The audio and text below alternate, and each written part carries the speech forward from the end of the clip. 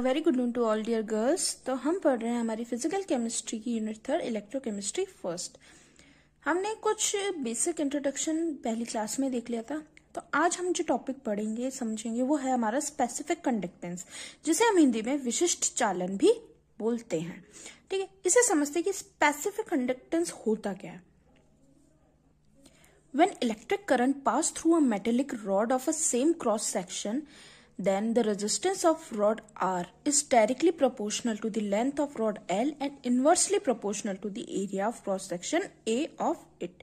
हमने क्या समझा कि अगर कोई मेटेलिक रॉड है, एक लंबी सी मेटल की पाइप है जिसका सेम क्रॉस सेक्शन है, यानी कि डायग्राम से अगर मैं समझाऊं तो सपोज करिए एक मेटेलिक कंडक्टर है, एक रॉड है हमारे पास मेटल का, उसका ये क्रॉस सेक्शन सेम है और लेंथ यानी कि एरिया जो हमें दे रखा है रॉड का वो ए दे रखा है और लेंथ हमें दे रखी है एल। ठीक है, इस तरीका का कोई ट्यूब है। तो ये क्या कहता है कि अगर हम इसमें इलेक्ट्रिसिटी पास करेंगे तो जो रेजिस्टेंस होता है वो हमेशा इनवर्सली तो प्रोपोर्शनल होता है एरिया ऑफ क्रॉस सेक्शन के और डायरेक्टली प्रोपोर्शनल होता है लेंथ के। तो हमने इसको लिखा कि are is directly proportional to L by ए। ठीक है, तो जो मैंने बोला है कि इनवर्सली प्रोपोर्शनल यानी कि अगर एरिया बढ़ेगा तो रेजिस्टेंस कम होगा और ये लेंथ के डायरेक्टली प्रोपोर्शनल होता है। यानी कि जैसे जैसे हम किसी भी रॉड को लंबा करेंगे बढ़ाएंगे तो उसका रेजिस्टेंस भी उतना ही बढ़ेगा। अब जब मैं ये प्रोपोर्शनलिटी कांस्टेंट हटाऊंगी तो मेरे पास एक कांस्टेंट आएगा रो, उसको हम कहते हैं स्पेसिफिक कंडक्टेंस या specific resistance of a conductance. Further हम देखते हैं, हमारे पास ये फॉर्मूला आ गया कि आर हमें मिल गया रो एल बाय ए, जहां पर रो को हमने बता दिया कि ये हमारा विशिष्ट चालन है यानी कि स्पेसिफिक कंडक्टेंस। अगर सपोज करिए कि इस रॉड की लेंथ को अगर मैं 1 सेंटीमीटर ले लूं और एरिया को भी अगर मैं 1 के इक्वल पुट करूं तो क्या हमारे पास आएगा अगर एल और ए को मैं इक्वल्स टू 1 पुट करती हूँ तो मेरे पास जो न्यू इक्वेशन बनेगी, न्यू इक्वेशन फॉर्म होगी, वो क्या होगी? वो होगी R इक्वल्स टू रो, यानी कि जो हमारा रेजिस्टेंस था वो किसके इक्वल हो जाएगा? स्पेसिफिक कंडक्टेंस के। तो इस नई इक्वेशन से हमें क्या पता चला कि resistance of a conductor having 1 centimetre length and 1 centimetre square area of cross section is called the specific resistance. यानी कि जो हमारा रेजिस्टेंस था इक्वल किसके हो गया? स्पेसिफिक रेजिस्टेंस के। कैसे हुआ? जब हमने एरिया और लेंथ को 1 पुट किया। अभी अपन ने 2 डेफिनेशन देखी, ठीक है, कि स्पेसिफिक कंडक्टेंस को हमने 2 तरीके से डिफाइन किया। एक और फर्दर तरीके से न्यू डेफिनेशन देखते हैं। ये क्या बोलता है कि स्पेसिफिक कंडक्टेंस होती है reciprocal of scientific conductance which is denoted by kappa. यानी कि ये जो कप्पा है ये हमारा स्पेसिफिक रेजिस्टेंस है जो कि रेसिप्रोकल है किसका?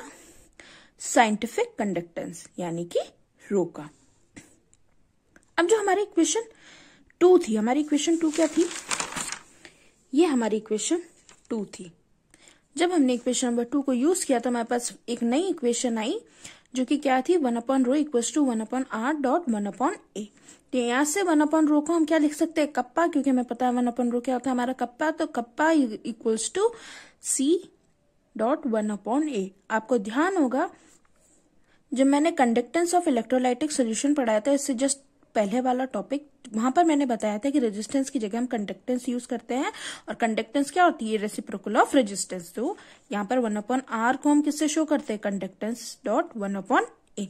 तो हमने हमारे ए के टॉपिक में 3 डेफिनेशन पढ़ी स्पेसिफिक कंडक्टिविटी की।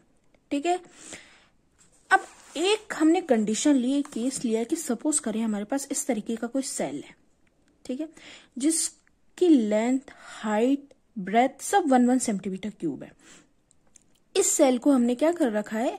वोल्ट मीटर और कंडक्टोमीटर से जॉइंट कर रखा है। इसमें मैंने सब बता रखा है कि इसके अंदर ही सोल्यूशन है और ये इलेक्ट्रोड प्लेट है। सबसे मेन इंपॉर्टेंट थी कि इसकी लेंथ, हाइट और ब्रेथ तीनों हमने क्या लिए? 1 सेंटीमीटर क्यूब। तो अब समझते हैं कि इन टाइप के फिगर्स में क्या होता है। तो according to this figure, electrode of 1 centimetre cube which are separated by 1 centimetre distance between them, so volume is 1 centimetre cube. ठीक है, वही बोला मैंने, क्या बोला इसमें कि हमने एक सेल लिया है जिसकी लेंथ, हाइट, ब्रेथ सब क्या है? 1 सेंटीमीटर क्यूब। अगर हम इसमें इलेक्ट्रोलाइटिक सोल्यूशन को फिल करते हैं तो इस टाइप के सेल में इलेक्ट्रिसिटी कंडक्ट नहीं होगी। क्यों नहीं होगी? क्योंकि आप खुद ही सोचो ना कि लेंथ ब्रेथ हाइट सब 1 सेंटीमीटर, मतलब ये कितना छोटा बॉक्स होगा। तो भाई इलेक्ट्रिसिटी कैसे कंडक्ट होगी जब आयन इजीली मूव ही नहीं कर पाएंगे। आयन मूव करते तभी तो इलेक्ट्रिसिटी कंडक्ट होती है। तो 1 सेंटीमीटर के क्यूब में अगर हम इलेक्ट्रोलाइटिक सोल्यूशन डाल भी देते हैं तो जब आयन इजीली फ्रीली मूव ही नहीं कर पाएंगे तो इलेक्ट्रिसिटी कहाँ से कंडक्ट होगी। इसलिए हमेशा हमें बिगर सेल चाहिए होता है। तो इसके लिए हम क्या निकालते हैं, एक सेल कॉन्स्टेंट। सेल कॉन्स्टेंट क्या होता है, जिसे हम एक्स से डिनोट करते हैं, जो कि होता है लेंथ अपॉन एरिया। कप्पा क्या होता है, सी इंटू एक्स। देखना kappa equals to C into x, ये कहां से है, ये इस इक्वेशन से है। ये लास्ट इक्वेशन हमने पढ़ी थी ना, कप्पा इक्वल्स टू सी। सी को तो हम कैसे लिखते हैं, कंडक्टेंस को 1/r। यहाँ पर डॉट क्या था, L/A। यहाँ और हमने सेल कांस्टेंट को ही क्या बोला है, लेंथ अपॉन एरिया, इसलिए हमने यहाँ पर एक्स ले लिया। यानी कि स्पेसिफिक कंडक्टेंस क्या होता है, कंडक्टेंस इनटू सेल कांस्टेंट, और इसकी यूनिट क्या होती है, ओम इनवर्स सेंटीमीटर इनवर्स। तो ये हमारा टॉपिक हुआ स्पेसिफिक कंडक्टेंस की, जिसमें हमें एक ही टॉपिक में हमने 3 डेफिनेशन पढ़ी, प्लस सेल कांस्टेंट क्या होता है वो भी हमने देखा। Got it?